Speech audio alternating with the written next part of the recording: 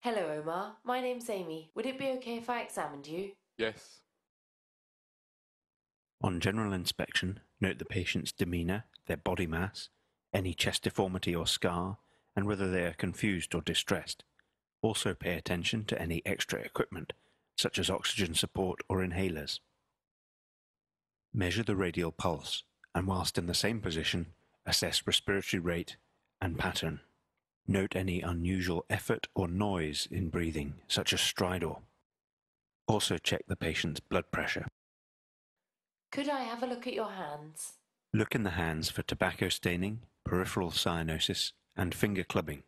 This is most commonly associated with lung malignancy, fibrosis, or chronic infection. There are 4 features: loss of nail bed angle, which should be assessed by looking across the nail and nail bed.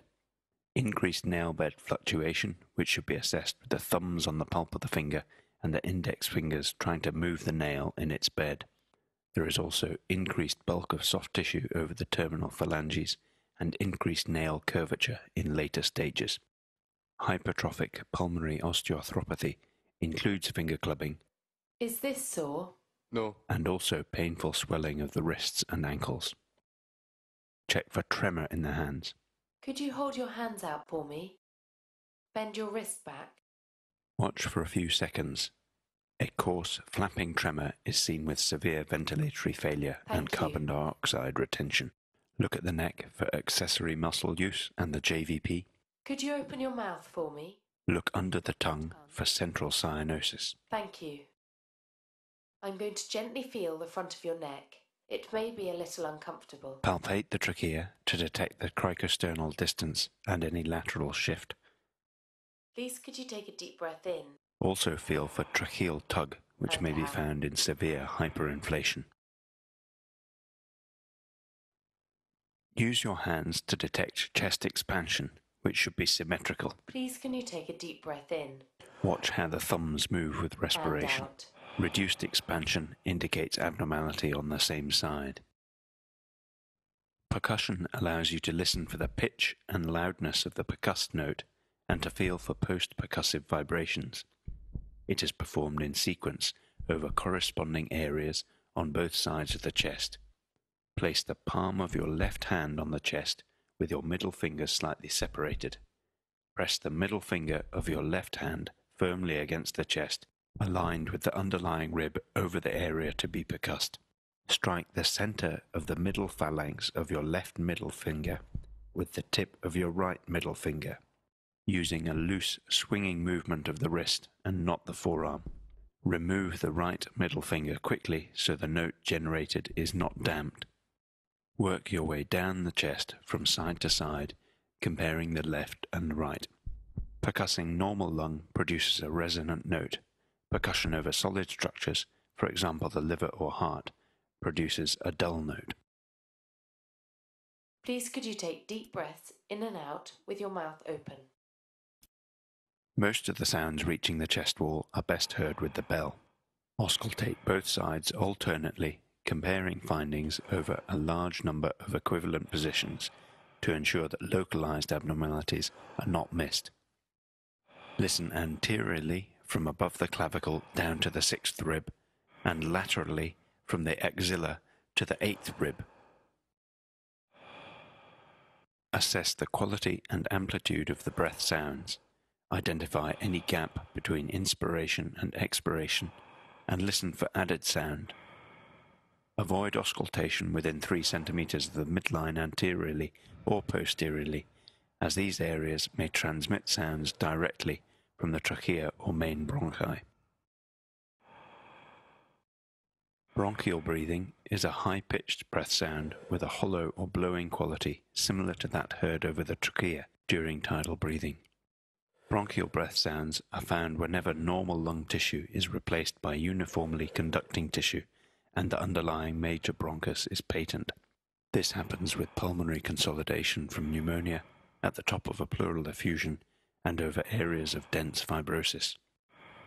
Be careful not to ask the patient to take exaggerated breaths for a prolonged period, as this may cause dizziness or even tetany.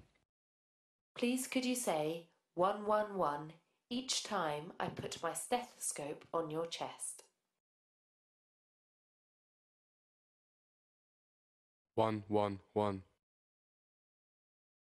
1 1 1.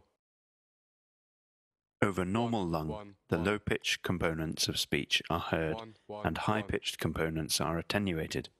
Over consolidated lung, in pneumonia for instance, the numbers are clearly audible.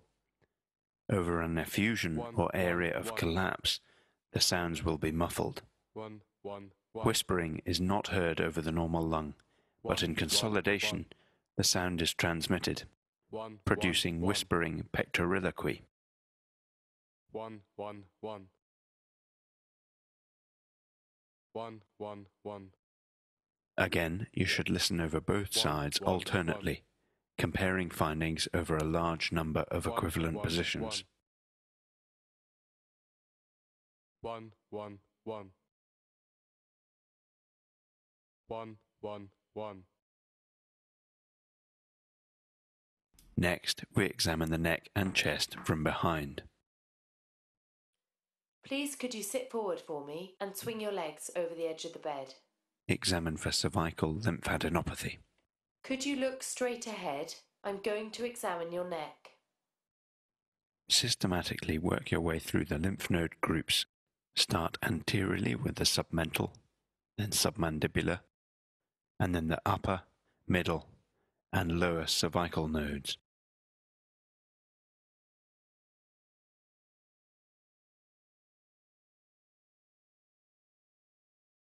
Also feel the groups in the posterior triangle, along the border of the trapezius muscle, and in the supraclavicular fossa.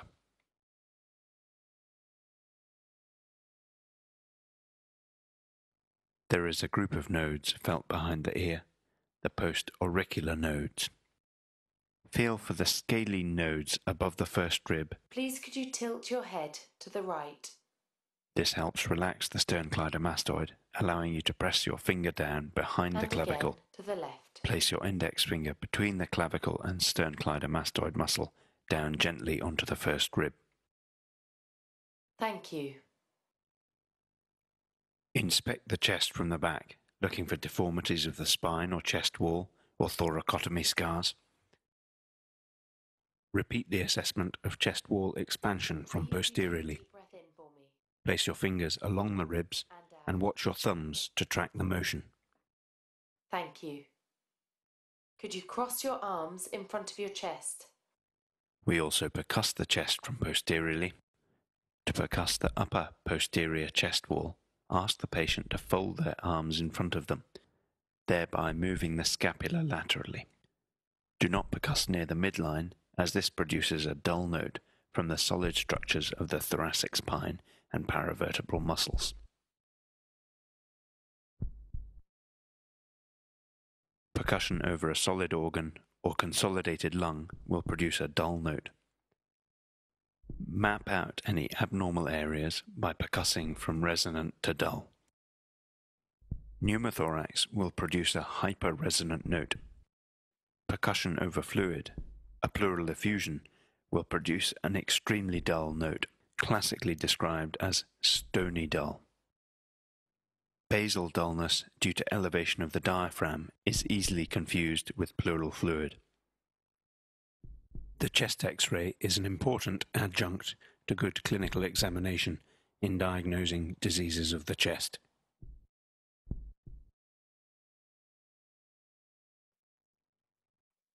Please could you take deep breaths with your mouth open?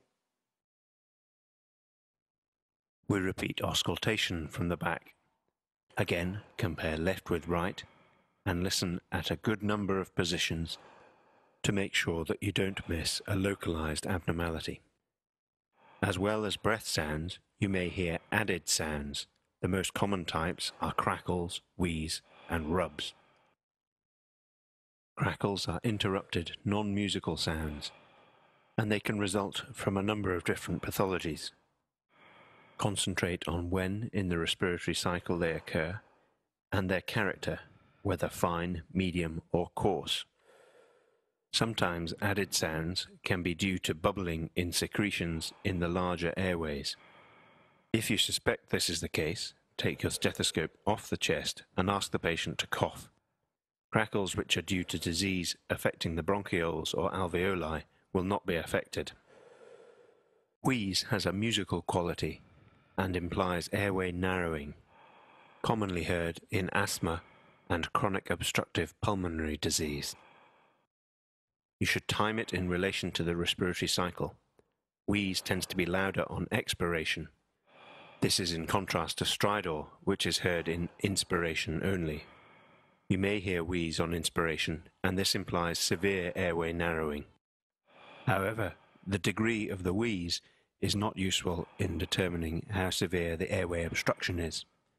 In the most severe bronchospasm, the chest may be silent. Measuring the peak expiratory flow rate is an easy bedside test, and now an important part in the assessment of asthma. Each time I put my stethoscope on your chest, please could you say 111?